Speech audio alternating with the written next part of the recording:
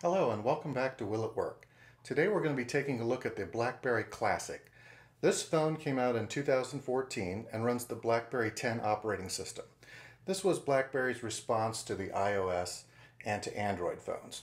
I have no experience with this operating system until I bought this phone a few days ago. I really wanted to do a deep dive and just see what all we could get to work with the device. So the first thing we're going to show off is Apple's new AirTags. These little trackers you can put in a backpack or in your purse or on your keychain, and you can use it to find those items around your house or really anywhere in the world, because this will ping off of other iPhones and report back its location. If you lose one of these trackers, you can put it into lost mode and put a recovery contact number in it. So if somebody with an iPhone finds it, they can open up their Find My app and get that recovery phone number. Now, Apple was smart enough to know that not everybody has an iPhone, so they also put an NFC tag in these. So if you have an Android phone, you can just tap your phone to this and it'll pull up a web page which will give you that recovery phone number.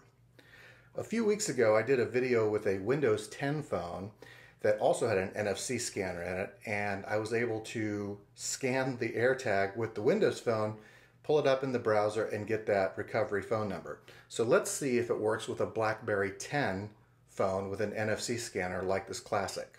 I'll just swipe it around the back. There we go.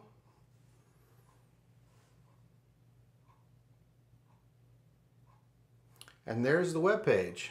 And it has the recovery phone number right there, 555-867-5309. So there you go. If you're still rocking a BlackBerry 10 device, and I know some of you out there are, and you find a lost AirTag, you can scan it, you can get that phone number and help get it back to its owner. Okay, so next we're going to take a look at USB audio, as well as these generic USB media controllers with a dial that you can get. Now, I don't have a dedicated USB speaker, unfortunately, but I do have the iMic from Griffin. This is an old Mac accessory that lets you take analog line in and microphones and convert it to USB, as well as take USB audio out and convert it to an analog source, which is what I've done here with this little mini speaker I have plugged into the audio jack.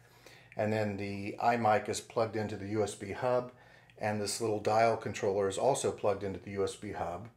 And then the hub is plugged into a USB on-the-go cable, which is plugged into the back of the BlackBerry Classic dock here.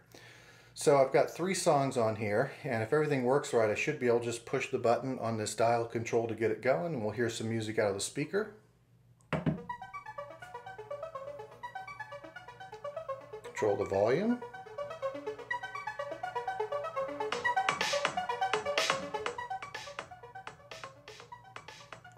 Push down and turn, go to the next song, turn the volume back up.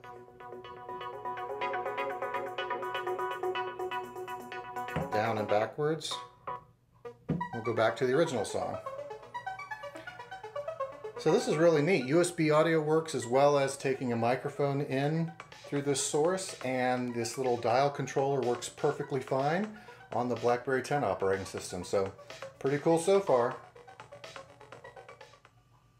Okay, so now we're going to take a look at attaching various USB drives to the BlackBerry Classic and see if the BlackBerry 10 operating system can use those drives. So the first thing I have here is an Iomega Zip Disk, the Imation SuperDisk Drive. If you're not familiar with that one, it has 120 megabyte super floppies in it, but it's also backward compatible with the older 1.4 megabyte floppies as well. Over here I have a standard USB floppy disk drive, and underneath of it a standard DVD burner. These 4 devices represent the 4 major subclasses of USB mass storage: SCSI, ATAPI removable media, floppy, and ATAPI optical. I've done a lot of videos with the iPhone attaching it to various devices, and if you watched any of those, I've mentioned a few times that these 2 over here do not work on the iPhone. Floppy disk drives and optical media, those 2 subclasses don't work on the iPhone. There's some workarounds with very special devices, but your run-of-the-mill floppy drive and DVD or CD burner is not going to work. So let's take a look and see how we do with the BlackBerry Classic. Now I have a USB mouse in this hub as well, just one of the little wireless transmitters there, so I don't have to get my finger in the way of the camera. And let's go over to the file manager. And there's all four of them. Pretty neat. Now, one odd thing is it doesn't give the volume label of the disk, so they all just say USB device. So what I've done is put a text file on each drive so we know which one is which. There is one caveat with the DVD burner, and that is although the subclass works, the BlackBerry 10 operating system doesn't know how to read ISO or UDF disks. That's what you'd find on a standard data CDR or a standard data DVD-R. However, there is a special kind of DVD called DVD-RAM, which is entirely optical, but it works more like a traditional hard disk. You can read and write to it all you want, and you can format it any way you want.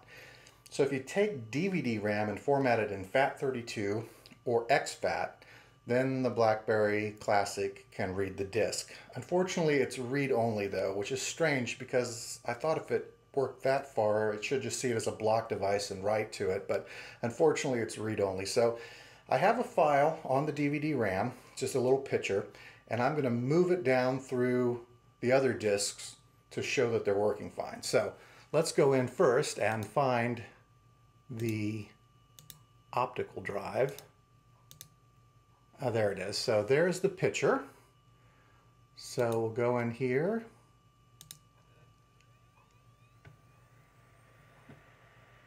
There it is. It's an old 1948 pinball game I have. And what we'll do is go in here and say select picture. And we can only copy it. We can't move it because we can't write to this disk. And we'll copy it. And then let's go to let's do it on the SuperDisk, and we'll paste. This one's firing up now.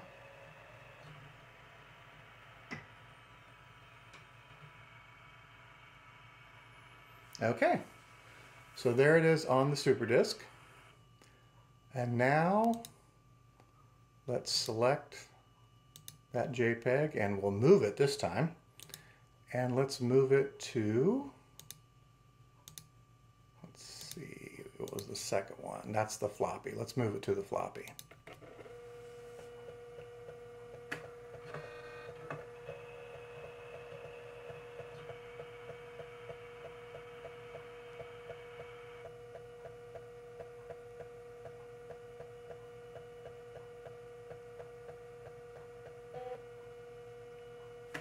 Okay, so now we moved it to the floppy. Let's select it again, and let's move it to the zip, which is here at the bottom.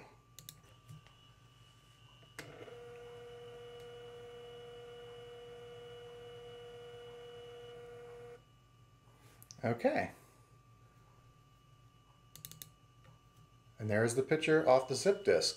This is really cool. The BlackBerry 10 operating system supports all four major subclasses of USB mass storage. That's much more than the iPhone does. So I have been very impressed with this phone.